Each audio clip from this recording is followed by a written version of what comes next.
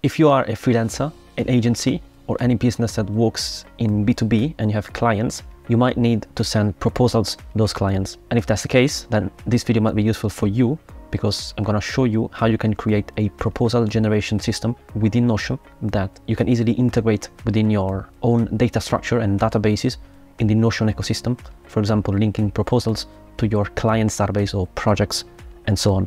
There are 3 stages that you're going to follow in this video. The first stage will be building databases. That's where we're going to lay out the structure of the 2 key databases that power the system.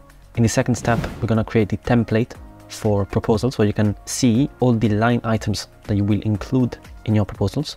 And finally, we're going to create a button so that with a simple click, you can create a new proposal and all the line items that you might have by default, if that's applicable to your case, within Notion. Step number 1 is about building the databases, and in this system we have 2 core databases. One is proposals and one is line items. I already created these databases, but they aren't structured yet, so we're gonna look at the structure and build it together in this video. And I use this / command database full page to create those databases. So let's get into the proposals database first. So that's a table view, and in here in layout I deactivated vertical lines and wrap columns and open pages in center peak. Now let's set up the structure of this database. Let's open this page. First, we might want to have a status. That is useful because in this way you can keep track of where you are at with your proposal. So right now we have statuses such as to do, that is the default one. Doing, that means you are drafting that proposal. Send to the client, accepted, and declined. And let's say these are the statuses that you want to have. But of course, if you want to use this system, you can implement it and change the statuses to your own liking. You can just add options through the plus button. You can see we have 3 different groups in a status property in Notion: to do, in progress, and complete. And within those groups, you can have multiple options that you can actually select here from the menu. Next up, we also have a relation property with the line items database, because the idea is that your proposal might be composed of multiple line items. These line items might be your different services at a fixed price or at an hourly rate, depending on your business model and pricing model, in fact. And so you can see that is a relation property that I picked from here. It is related to the line items database and it is displayed as minimal. And if you go here, we can do customize page, and you will see here that we have line items shows as minimal, but I can show it as property. And when we look at it, that's the property. It's a relation type related to the line items database. There is no limit in line items, and we want to show this relation also on the line items database. That's a 2-way relationship, and that is why this option is activated here. And the name on the related property in the line items database is proposal, so that we can see exactly which line item belongs to which proposal. But we don't really want to see line items here at the very top of the proposal, because actually we're going to create a template that will display those line items and their associated properties down here on the page. That will be the next step in our building process. So I will go here and do show as minimal, so that it just displays here and it doesn't clutter our view at the very top of the page. Next up, we're going to add a created time property just as a metadata, and created by. Maybe we can also add last edited time and last edited by. For now, we can say that is enough for what we need in our simple proposal system. And for your specific case, you might need more properties, such as breaking it down into different services that you want to invoice. And that can be done, and you can implement those by adding more properties and also using rollups and formulas, which you're going to see in a second moment once we build the line items database. That will be the next step. So for now, let's keep this view as it is, then we're going to clean things up later. Let's go back to the main page and open line items. That's the line items database. Let's give it an icon here. And we're going to go layout. Let's clean things up a bit and create a new page. We have the name of the line item there. We're going to have tags. That is the default property that Notion displays whenever you create a new database. In this case, we may need tag if you have, for example, different services and you want to specify which line item belongs to which service. In this case, let's assume we do not need that. But what we need in line items are prices and units. So in this example, we can use a number property that would be price, and we're going to format it in US dollars or euros, whatever you're using. Then you can see here we have the proposal relation displaying here, and that's because we added that relation before from the proposals database and we made it a two-way relationship. And here we can also customize how things display, and I want to show the status directly on the relation picker before the name. So I'm going to reorder that just like that. So the price is here, and let's add another number property that is quantity, so that if it's an hourly rate, then you can specify how many hours. If it's fixed price for a specific service line item, you can just add 1. That's the quantity, and we're going to have a formula that will be final price. That will be price times quantity. So we can do price times quantity, and we can format this in US dollars again. All right, that is the line items database for now. Let's keep it pretty simple for this example. Let's now customize this view for line items. Then we're going to customize the view of proposals and then create a template that is step number 2. So in here, let's add a view of line items by proposal. I think that's the most useful one, so that you can see exactly which line item belongs to which proposal. There you go. We're going to group by proposal. We will hide empty groups. We don't want to see them. And we're going to display these properties in the right order: price, quantity, final price. We can also sum the final price here, and we can sum the final price there as well. Let's delete this and wrap this column so that we can read the name properly. Price, quantity, maybe let's do average here and average there. And I would also add a few metadata in here, that is created time and created by.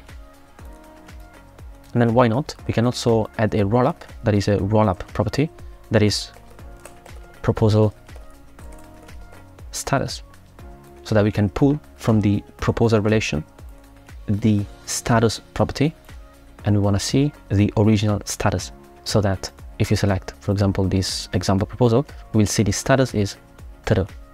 And we can see it here as well, so that is not really that needed. But by having a property, we can also use this as a filter if you want to see specific line items and specific proposals from this database view. So in here, let's show the status and created time. And now let's add quick filters that we can do, such as created by. We can have created time. We might have final price so that you can see different calculations and the proposal as well, and the proposal status. So now these are quick filters that you can use to look at specific information from this database view. Let's delete this. We're going to have hidden groups. That's really all we need for the line items database view, in my opinion, because the line items database is mostly a backend database which you want to use to do the calculations, but then the proposal database is where the main action takes place when you create proposals, actually. So let's get back to the proposals database and create views in here as well. The first thing we want to do before doing that is actually rolling up the sum of the price of all the line items, so that you can see what's the price of this proposal. So for that, we'll create a new property that is a rollup, and it would be total price. So total price is a rollup that takes data from the line items relation, displaying the property final price and calculating the sum of that property. There you go. And then we see the sum of all the line items related to the proposal here. So let's have, maybe the first view can be by status. So we're gonna go layout, board, and group by status, center peak. We can leave the other things as they are, and we can show different properties, that is maybe total price, last edited time, and created by. Maybe you can sort by created time. And then we can also add quick filters, maybe created by, last edited by, and total price. And here you can move things around on the pipeline. And we can create different views as well. Let's create, for example, a table. And we can display properties like that. We can hide the line items and sort by last edited time descending, and also add quick filters here.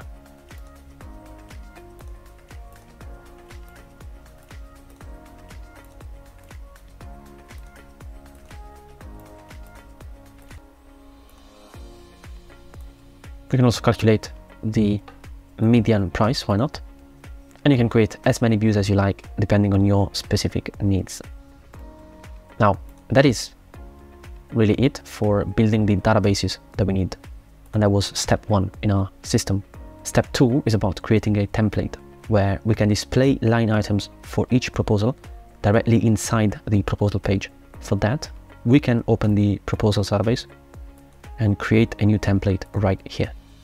So let's name it proposal template, and we can add an icon.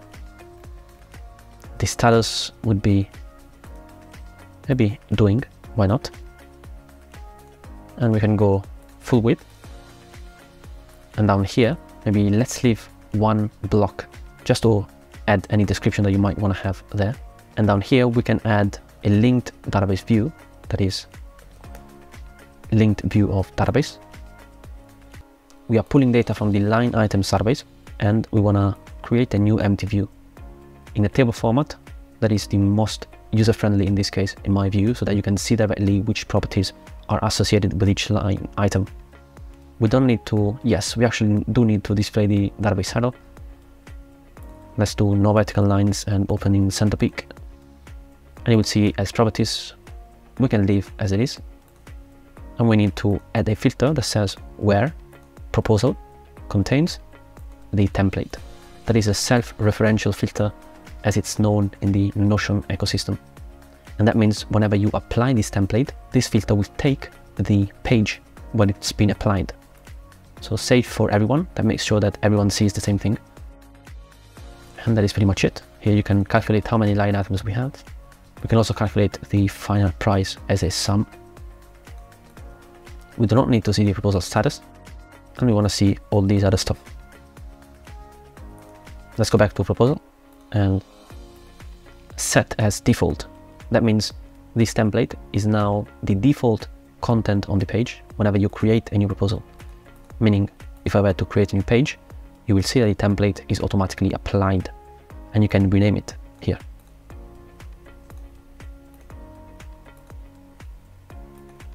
And that's really it for step number 2, creating a template. Step number 3 is about creating a button so that you can make things easier for yourself or for people to create proposals. And this can be especially useful if you have fixed or default line items that you want to add to any of your proposals. So for that, maybe let's add a new block right there, organize things just like that, and let's do / button for the new latest button in Notion. And here we need to add a few actions, assuming that you have default line items that you want to add. So in that case, we're going to do add page to, that's action number 1. Let's first name this button and give it an icon as well.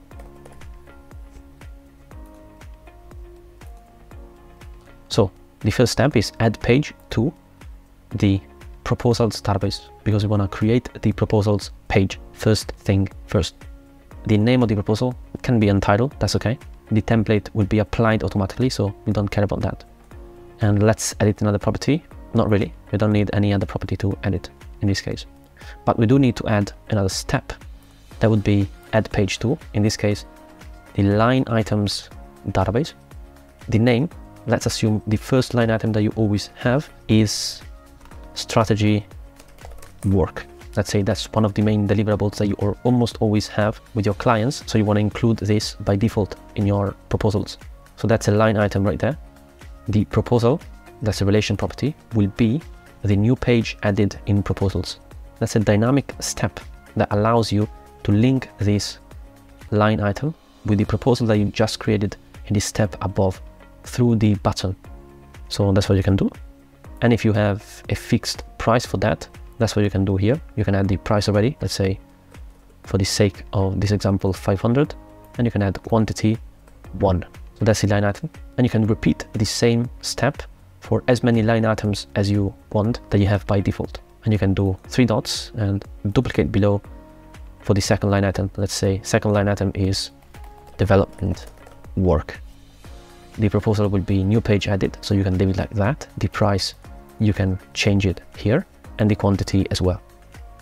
Once you're done with those default line items, you can add a last step, that is open page, and you want to open the new page added in proposals, so that your proposal will open up and you can edit it accordingly. And that's it for the button really.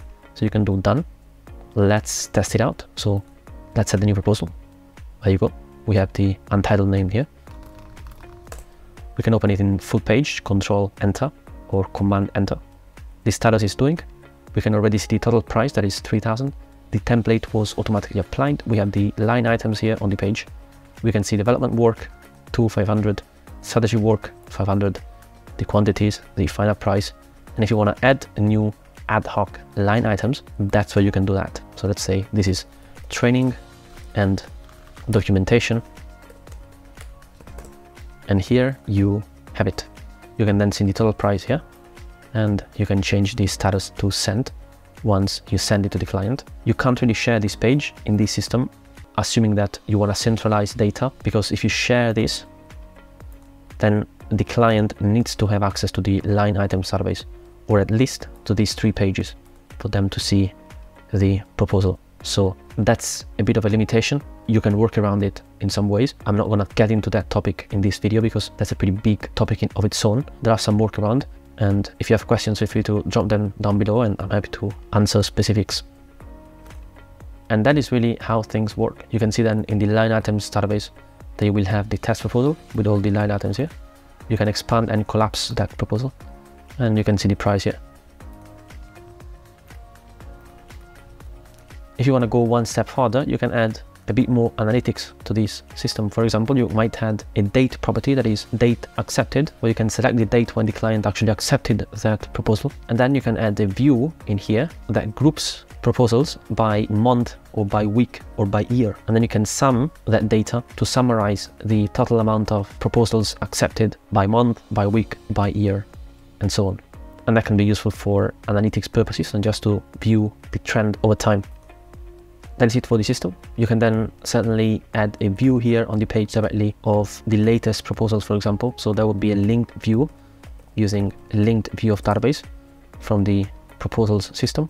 Maybe you can add a gallery of, let's display none. And we can do filter for status is accepted, and last edited time is on or after 1 week ago.